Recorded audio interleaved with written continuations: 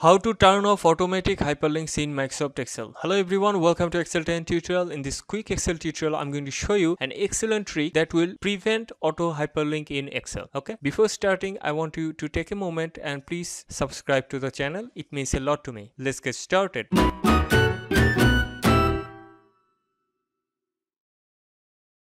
Whenever we write an email address or an web address inside any cell in Microsoft Excel, it will automatically create a hyperlink for us. Let's write, and you can see when I press enter, the address has been automatically hyperlinked. Okay, so if I click here, Outlook will start and try to send email to this email address. And when I write an web address here like this, press enter, automatically hyperlink. But sometimes I don't need this type of auto hyperlink feature. This is a built-in Excel feature, and in this tutorial I'm going to show you how you can stop auto hyperlink. So for that, click on the file menu, click on more, and then click on options. Okay, click here proofing and click here AutoCorrect option, and then go through this tab auto format as you type, and here you can see internet and network paths with hyperlink apply as you work. Okay, now if I uncheck this and click OK again, and now let's write another email address, press enter, and you can see it's just a plain text. Auto hyperlink feature has been switched off. Now you can click here as many times as you want, but it will not create the hyperlink because we just turned off the feature. Let's check if this feature works on web address also.